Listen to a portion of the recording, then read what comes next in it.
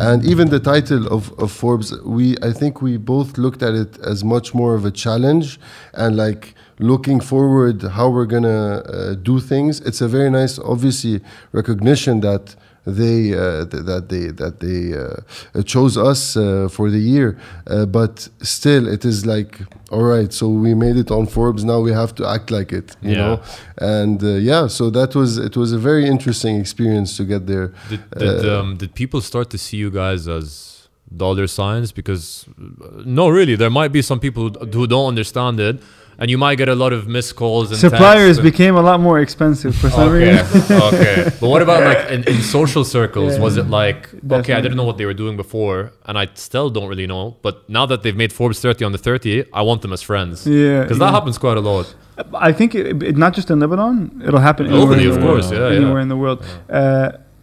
We never chased the title. You know, the title. Of course, we had submitted to be part of the 30 under 30, which was, you know, the submittal process, but it wasn't for us. It was like, if we don't make the Forbes, blah blah blah blah.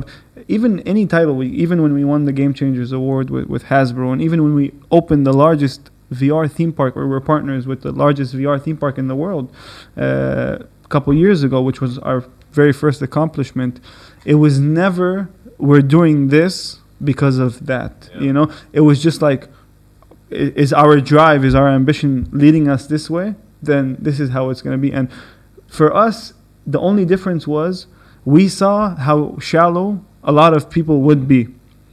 You're not going to verify my success or my contribution to society unless I won the Forbes. What if I didn't win the Forbes 30? What if I never won any? But I was doing this. I was the same hustle, you know, the same positive attitude. And even the outcome of your company was the same, but didn't have that title of Forbes 30. Exactly. And this is where the human nature comes into play.